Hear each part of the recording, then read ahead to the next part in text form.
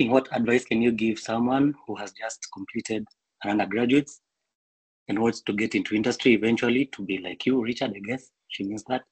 And like what opportunities should I take advantage of?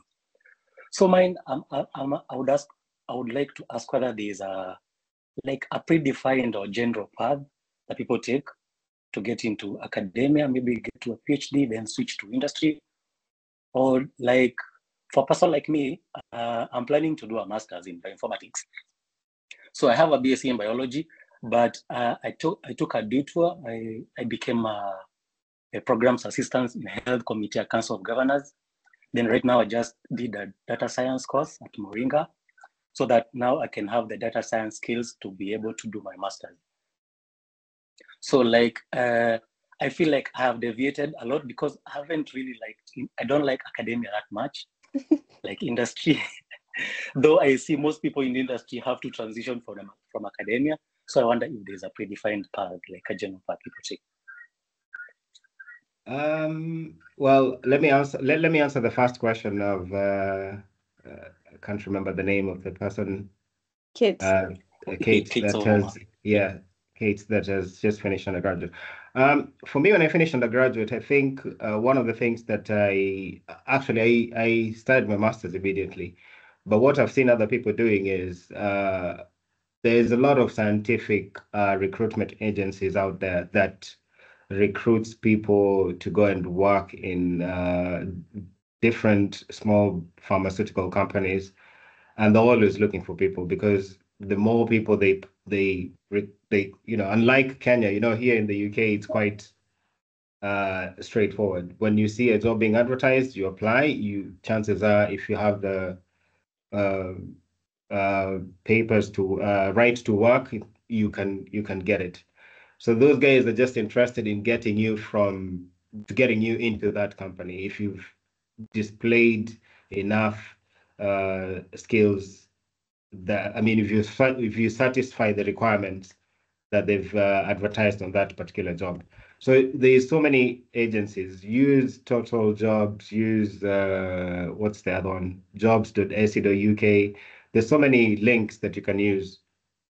And then from there now, because again, one of the things in the UK is they need to see work experience.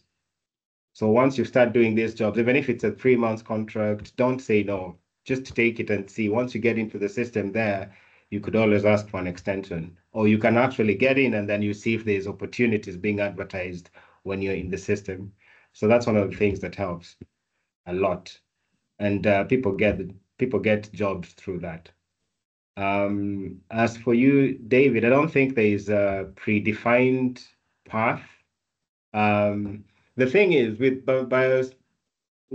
biopharmers, especially like with Novo Nordisk, if you see the guys who are coming in to work, most of them have already attained PhDs and they've been doing all these complex research, answering all these complex research questions. So there is a lot of competition for people to get into the pharmaceutical company. That's why, this space, that's why you see a lot of people going into academia to further their studies, and then they come into industry. So that's one of the things that I've seen. And then and it's not to say that people without PhDs cannot get into pharma. They can still get into pharma. The thing is, they will get into pharma, but then they would take longer to go up the ladder because they would not be given projects. They'll not be given projects to lead, basically, because they would trust someone who has finished their PhD and has a postdoc to lead the project, and then you'll always be tagging along.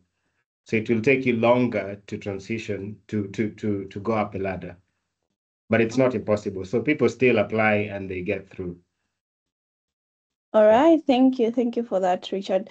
And I'll ask Joy's question, which I think someone has also asked. So Joy says, is there a way to have one foot in pharma and another one in academia, or is it better to just target research? I think this is a research and development kind of pharma, And I think Samuel asked the same question, which is how do academia and industry collaborate? Are there instances where one gets input from the other? So I think they're sort of like related. Yeah. Yeah. So. Yeah, like in Novo Nordisk, what we do best is we have something called the Novo Nordisk Fellowship, where postdocs can apply for that fellowship, and then they're partly sponsored by Novo Nordisk and they're partly sponsored by the university. So you have the best of both worlds. Like we have a lot of Novo Nordisk fellows here who are postdocs at the University of Oxford that come and work here for 3 years. And then after those 3 years, they can either decide to apply to be absorbed fully by the industry, or they can look for another industry to work in. Yeah, so it's very, very possible. We have a lot of that. And then with regards to collaboration, Novo Nordisk Oxford is located at the heart of the University of Oxford at the Old Road campus. And the reason for that was to foster this hybrid program of doing research with the university. So we have a lot of research collaborations with the university. Myself, I've done at least 3 research with some professors at the university successfully, because now with the advantage of that is Novo Nordisk, we have the financial muscle.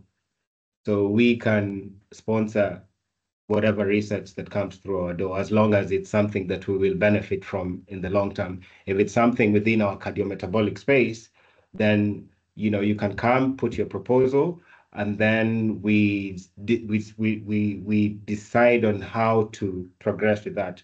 And we have something called the postgraduate symposium, and that is normally to just foster these collaborations. So we invite all the professors and postdocs to come in at Novo Nordisk and have coffee and talk to the scientists in Novo Nordisk, and we ask what they're doing, what we're doing, and then we see if there's a potential route for collaboration. And if you strike something, then you take it offline, write a proposal, submit the proposal, it gets reviewed, and then we start the collaboration. So it's very, very possible to have a footing in pharma and in academia at the same time.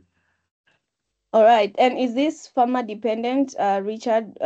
You worked in different pharmaceutical industries. Was this the case for the others as well, or this is just the case for Novo Nordisk? Yeah, most of the R&D, they do a lot of collaborations and they do a lot of fellowship. And also one thing that I didn't mention is we also sponsor a lot of PhD programs. So that's another way of collaborating. So now these PhD students will have a supervisor in academia and you'll have a supervisor in Novo Nordisk. Okay, but for these programs, you have to apply for the PhD in the university, right? Yes, exactly. Yeah, so you need to have a supervisor at the university. That's right. Okay. Yeah. All right. So Peter is asking, how do you ensure that there is growth in career primarily in publications in case you might want to transition back to academia where publication is a critical measure of growth? In pharmaceutical company like Novo Nordisk, we are not obliged to publish. Yeah. But we're not obliged to publish, but you can publish if you think your research has some benefits. Yeah, but then again, with pharma, the way it works is if you come up with the target and you think it's a good target, it's most of the time we don't want to mention that target. So maybe the best we can do here is maybe to publish a method, but we won't publish the target because that is key to us going forward. So there's still room for publication, but it just depends on the nature of publication. It becomes a lot more difficult to publish in an industrial setup because you don't want to give too much to the competitors. Yeah. So this means that if you're considering, going back to academia, then that would mean you're going to restart again, right? Yeah, I don't know. I've not seen anyone transitioning back to academia as such, Yeah. I've always seen it going the other way around. So I'm probably not the best person to answer that. Okay. Yeah. That's okay. All right. Amara is asking, Richard, thank you for sharing about your background and research.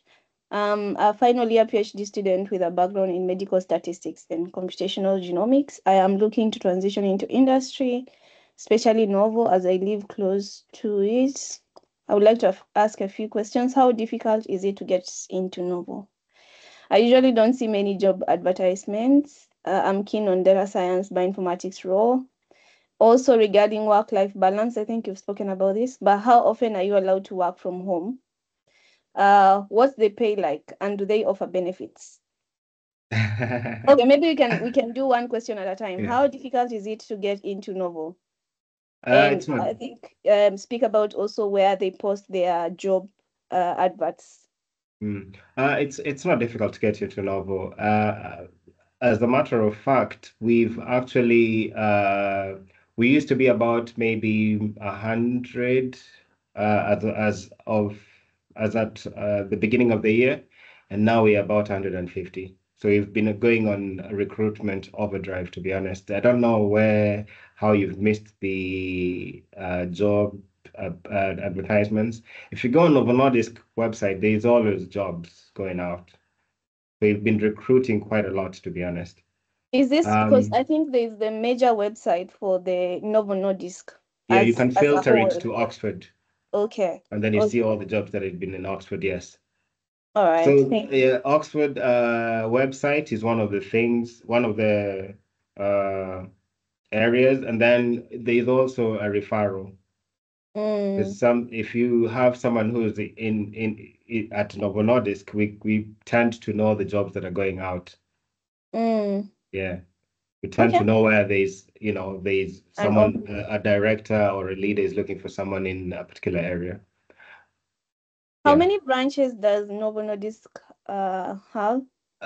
RNED, we have the headquarters in Denmark, of course. Yeah. And then we have one in China, and then we have one in Boston. Okay. Okay. Yeah, so we And have four RNED in okay. yeah. Do any of these do malaria research? That's the question from Joy. Malaria. Mm-hmm. No. I mean, we majorly focus on cardiometabolic diseases, not The nothing tropical. diabetes, obesity, yeah. Okay, Yeah, cool. All right. So, and then the question about work-life balance, are you allowed to work from home? very much so, yes. You at times if you don't have anything to do in the lab and you just want to work from home, at times for me, I can just decide on Monday and say, I'm going to read papers. Yeah. I'm going to catch up with literature. Yeah, so it's always just good to mention to your manager that today I'm not coming in. Mm, I'm focusing on reading papers. I don't even have to go on my computer. So it's yeah. very possible. Yeah, they don't hold us by the wall and say you have to come here and work. No, we don't have that. Yeah. Yeah. Yeah. It's very, very flexible. It's a very Mm, good working environment. You know, in pharma, they always perceive it as a lot like yeah, it's pharmaceutical company. You have to you have to you probably be you're working really, really hard and you don't have time to rest. But no. I think it's the opposite. There is pressure, don't get me wrong, there's pressure to do work and to deliver because they expect targets to be generated because of the way our competitors, the Eli Lilly, we have to keep an eye on them. And then some of the targets that we have, some of the drugs that we have on the market, they have an expiry period. So once they've expired, then people are going to start generating all these generics. So we need to have the next product in the market. So therefore, we are obliged to try and identify as many targets as possible. yeah. All right. Yeah. All right. And the last question is, what is the pay like? Do they offer benefits? Yes. The pay is really, really good, to be honest. And sadly to say, the junior research scientist at Novo Nordisk without a PhD, who just has a master's, is probably paid higher than a postdoc at the University of Oxford. So, so industry is really good in that sense. So.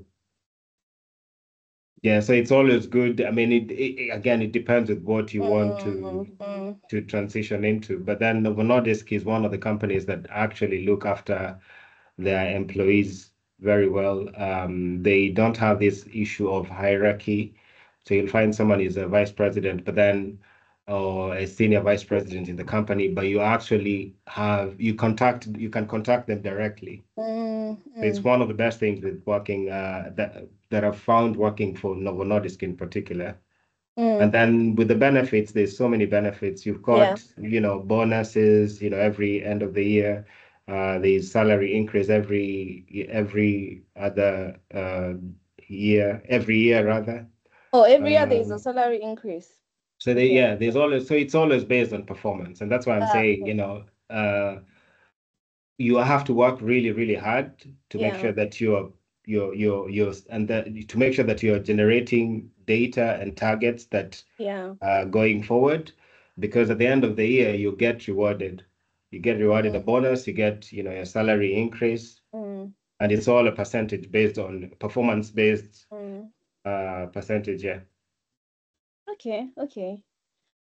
Yeah, okay. I was just thinking about a random question, but let me not ask it.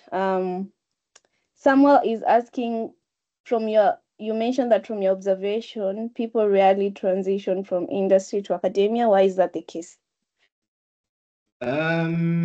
Because of once you test industry, you say they rarely transition from industry to academia. From industry because once you test industry, you just realize that you're missing out on a lot of things. The collaborative mindset, the sheer amount of resources that pharmaceutical industry offer.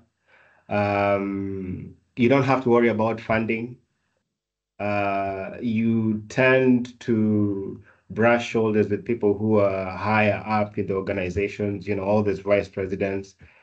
You see targets actually coming from whatever you're doing here, going straight into the patient. So there's a lot of satisfaction that, when you start thinking about going back to that very independent research type approach, it's kind of defeating. So that's why you find a lot of people staying here. And then there's room for growth. You always find, you've grown from, as I said, senior scientist to specialist to director, and there's so many responsibilities as well as you keep growing. All right. Ross is also asking a follow-up question. I think you had spoken about it, but I think you can still talk about it. For a junior research scientist position, for them to progress to senior, do they need to go back and do a PhD? No. But it's gonna take you a while to get to a senior level. That's been the trend here. So you find a lot of people who came here with masters. At some point, they had to go back to do a PhD and then come back to carry on in their research because, as I said, they trust someone who has a PhD to handle these big projects, to be a project lead, and you're always just going to be supporting that role.